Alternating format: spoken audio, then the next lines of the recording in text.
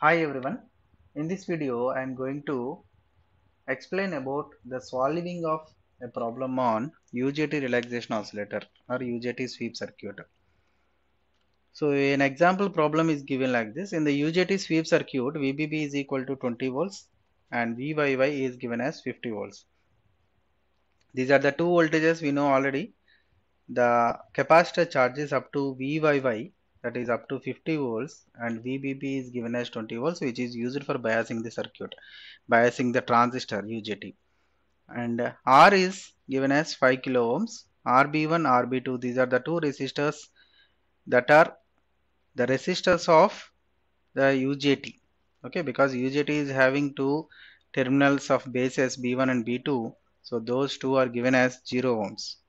That means simply these two resistors are neglected, and the capacitor which is used for the charging and discharging, nothing but where the output is taken, that is C is given as 0.01 microfarad. And now using the UJT characteristics, find the amplitude of the sweep signal, the slope and displacement errors, the duration of the sweep, and finally the recovery time. Okay, suppose if you see the circuit diagram of UJT relaxation oscillator or a sweep circuit, we will be having resistance and capacitance here, UJT with two resistors RB1 and RB2. RB1 in the downwards and this is RB2.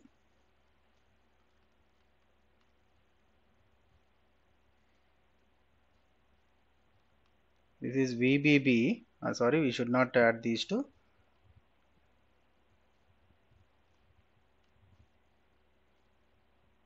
This is VYY. Okay, which is given as 50 volts here and it is given as 20 volts. This is 0 ohms and it is also 0 ohms. This is the capacitor which is used for taking the output, and this is R.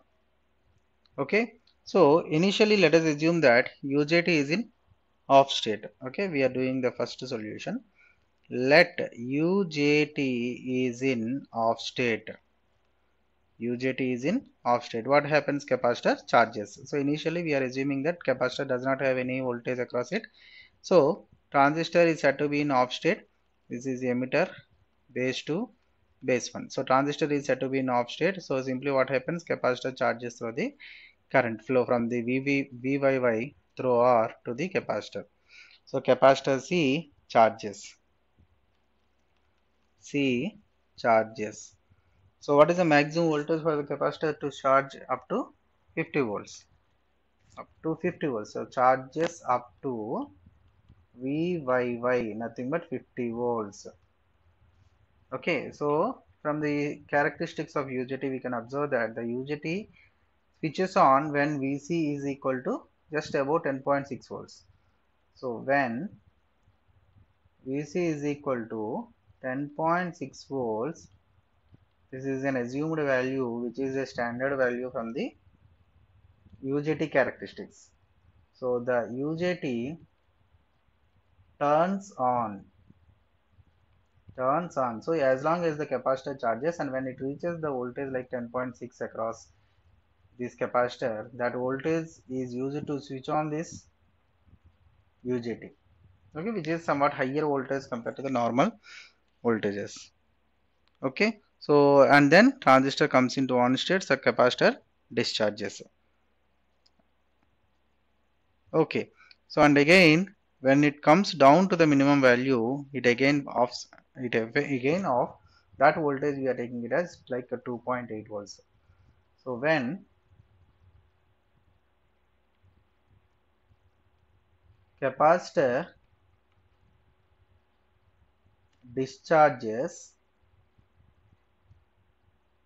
down to like VC voltage across capacitor is 2.8 volts, then UJT again turns off. Okay, so what happens now? The peak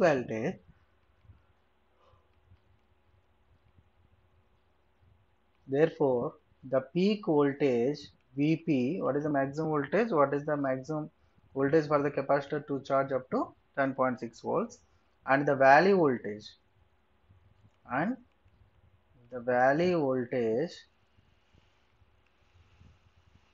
which is nothing but Vv, is equal to 2.8 volts. Vv is equal to 2.8 volts. Thus the sweep amplitude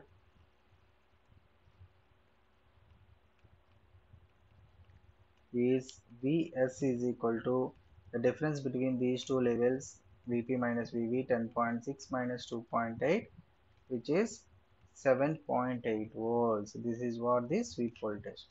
Suppose if you are drawing the output waveform, you can understand why we have got like this. This is the peak value Vp, and this is the valley voltage Vv. So capacitor initially charges from 0, it goes up to this Vv, but it has to go up to Vyy, and discharges up to Vv, and again charges up to Vp, discharges up to Vv, and so on. Okay, so charges up to Vp and discharges up to Vv.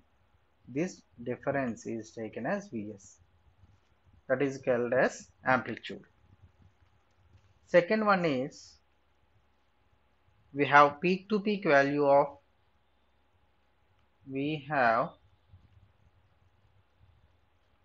peak to peak value of sweep V is equal to Vyy minus Vv is equal to 50 minus 2.8 is equal to 47.2 volts. For Vs is equal to, already we know, which is Vp minus Vv, that is equal to, already calculated, 10.6 minus 2.8, that is equal to 7.8 volts. So sweep speed error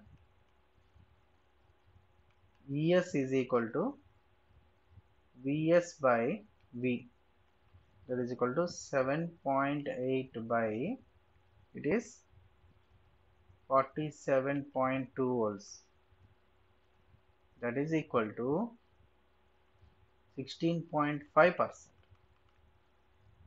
That is slope error or sweep speed error. Another one is displacement error. Displacement error, Ed is equal to, already we know the relation between these two, Ed is equal to Es by 8, that is equal to 0.02. Okay, and coming to the third one, where we need to calculate what is the duration of the sweep. So duration of the sweep, duration or time period of the sweep. So Ts is equal to Rc into natural logarithm of Vyy minus Vv, this is we have calculated in the previous video, minus Vp. So substitute each and everything, 5 into 10 power 3 into C value 0.01 microfarad into ln of 50 minus 2.8 by 50 minus 10.6,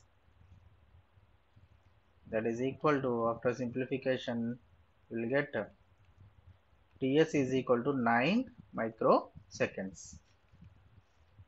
Coming to the last one, which is D, you are asked to calculate the retrace time. The retrace time indicated by Tr.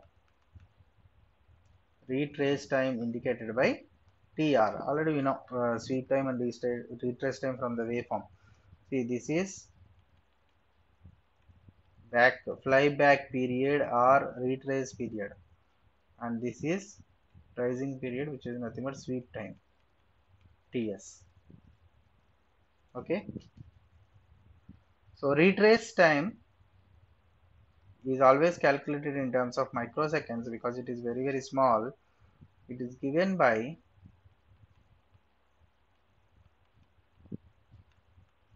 the empirical relation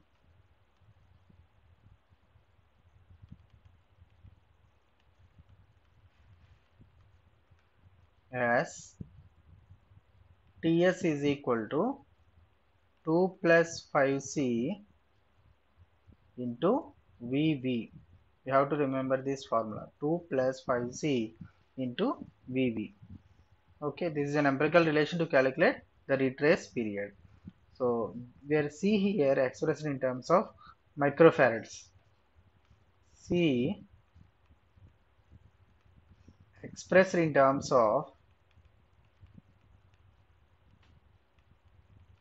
microfarad. Okay, so now substitute that 2 plus 5c, 5 into 0.01 into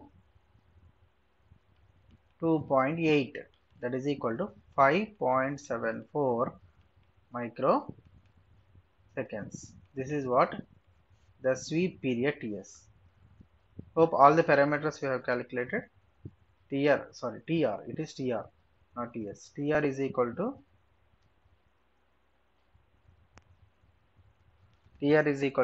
2 plus 5c into Vv. So it is calculated as 5.74 microseconds, which is very small when compared to the sweep period. Okay. C value we have taken it as 0.01 microfarads. Okay. So in this way you can calculate whatever the question asked in the problems. Thank you.